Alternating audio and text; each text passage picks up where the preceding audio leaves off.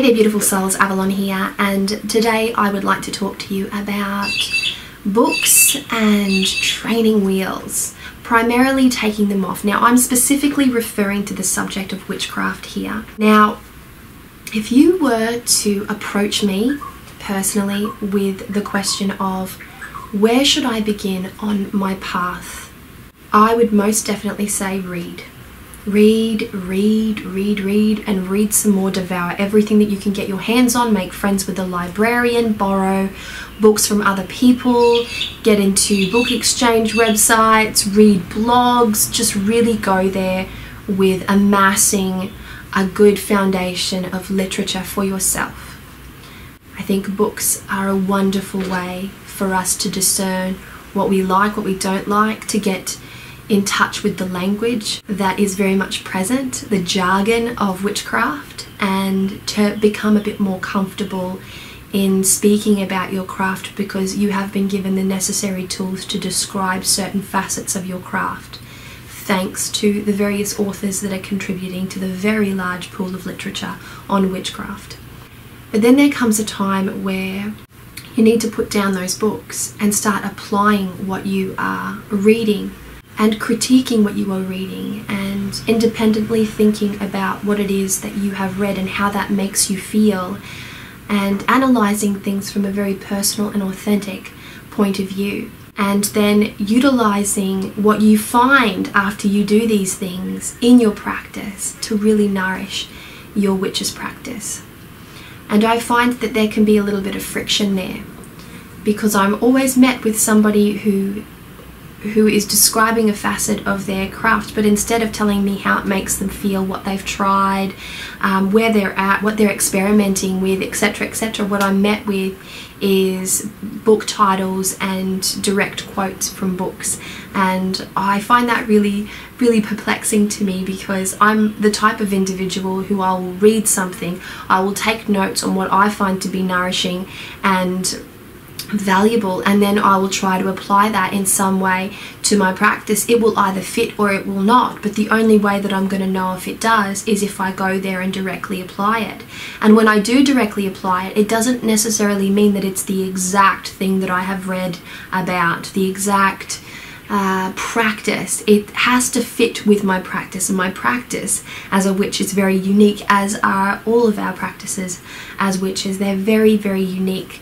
What I do is not to be found in a book. What I do is the amalgamation of many life lessons, book lessons, conversations, the whole kit and caboodle, and I apply that to my practice, and that's what creates the diversity and that sense of unique within my practice.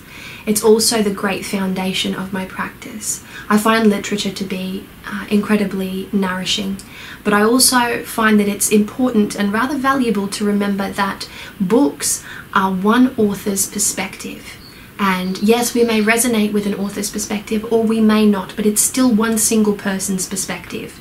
And just because it's been printed so many times, it doesn't mean that it has more weight or less weight than one's personal opinion. We are all entitled to our personal opinions. We are all entitled to critique what we read and to really understand at the very core exactly what it is that we are digesting as far as literature goes. It's very healthy to do so. And I think that I would love to see a bit more of it, because there's not quite enough of it in my sphere of consciousness at the moment. And I find that it can be so valuable to take off those training wheels, to stop referring to the books so much, to stop directly copying from the books, to stop that, and to start going at it from a bit of a more loose and free perspective, because you have the necessary information in your head and you have life experience. When you marry the two together, you've got a great foundation there for an autonomous practice, and you can apply that to create such a richly diverse practice as a witch. And it's astounding to me that I don't see more people doing it. Now that's not a critique, each to their own. Everyone's on their path at different stages, of course, and this is not necessarily something that I would be saying to, say, a beginner on the very beginning stages of their practice. But it is something that I would be saying to people who want to go, well, what now? Like, where can I go?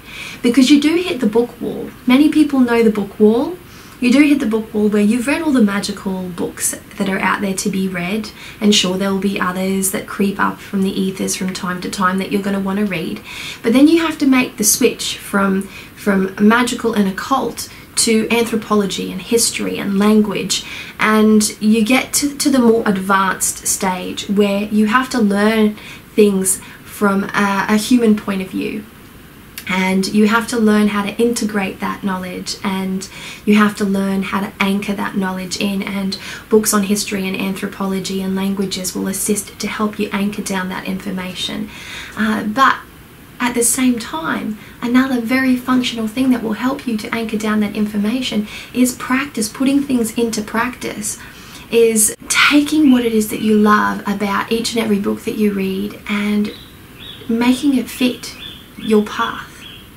Cutting the corners and trimming the fat to make it fit perfectly into your path. And it's a beautiful thing when you can do it. It means that you're really, really growing from what you're reading, and then literature is actually serving a wonderful purpose to assist you to grow in a very practical sense. You've taken what you've seen, read, and you're putting it to direct use, and you're figuring out in much the same way as a scientist does what works and what doesn't, just the process of elimination. Because we might be met with such beautiful terminologies and wonderful practices in books that for some reason just feel clumsy in our practice. And we've tried it, we've tried adjusting it, we've tried, you know, holding it up this way, looking at it that way, twisting it this way, analysing the situation to see what we could do to make it work. And sometimes it's just not meant to be, you know, there's a lack of synergy between, you know, that concept and your personal path. It might not stay that way forever. It might be something that you would like to then revisit later on down the track when you've grown a little bit more and you've tweaked your path a little bit more. Then maybe there's room for that puzzle piece in there. But it's important to put what you've learnt to really, really good use and not just be that book witch. And there's nothing wrong with the book witch. We've all been the book witch. It's an archetype. The book witch is an archetype. We have sat there in the grand chair and just devoured books, and then been that person that go, oh, I'm reading this and I learnt this, and it's a wonderful space to be in.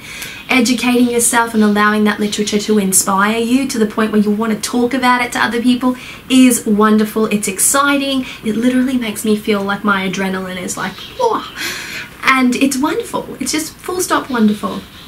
But then what goes beyond that? What goes beyond that is actually taking off those training wheels and applying what you've learned and putting it to use in your practice and figuring out, you know, how it fits for you and how it feels to move in those shoes, to be moved by an author's words and to see what comes of it. Are your experiences with a certain practice the same as the author's? It might be, it might not be. If it's not, then how is it different? And this is the stuff to catalogue. This is the stuff to journal about.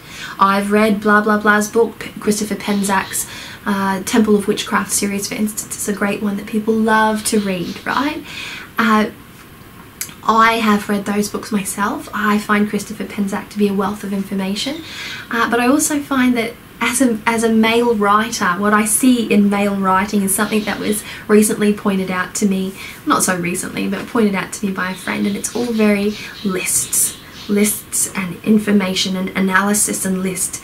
There lacks a feeling. There's a feeling that's missing there. And I'm a very feelings oriented person. I like to intuit my way through things. I like to be moved by spirit in a way.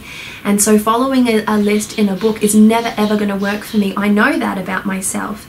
And there's got to be other people out there like me that when you look at a book and you look at that information and you're looking at all of those lists and the correspondences and things of that nature, that yes, it's valuable information, and I would never say that it's not, but it's also not something that can be directly applicable because there is something missing. In many cases, what's missing is your emotion, the way that you feel about that information, and the way you feel about that information will change its perspective and will enrich the practice as a whole, because you're caring about what it is that you're devouring from a literature perspective, a literary perspective I should say, and it's a beautiful thing. It's a beautiful thing to get to the point where you're like, I've read all of this stuff, now I'm just going to put it to good use.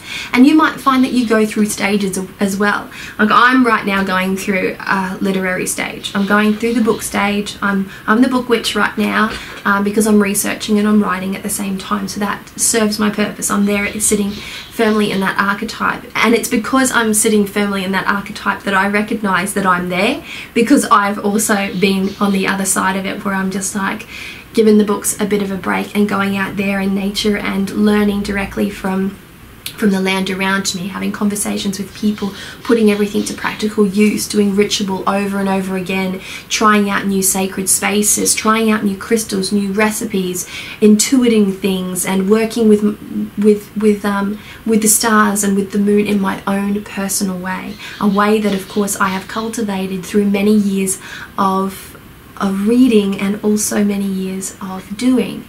So one of my favorite things to say about witchcraft is that it is a craft. You must do it. You can read about it until the cows come home, but it's never going to be of true authentic value to you until you start to effectively practice what it is that you're reading and tailor make what you're reading to you personally, so that it is your own personal unique path.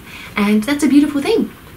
It's a beautiful thing. So it's just something that I wanted to talk about a little bit there, is that we can get very much caught up in the archetype of book witch, and it's nice to be there. I get it. I'm there right now, like I said, but there comes a time where we have to relinquish that control and stop looking so much to other people to get the answers to our questions, that we have to adventure. We have to go on the odyssey for ourselves and determine what it is that we need. And I find that when we do that, when we set off like the Fool in the tarot as the spirit in search of the experience, then we find exactly what it is that we need. All the lessons are there. They might come in the way of a book handed to us by another person. They might come in the way of an adventure out in nature. They might come through conversation. And, you know, whichever way it happens, it's a beautiful thing, because we're out there and we're growing and we're trying and we're adapting and we're adjusting and we're crafting.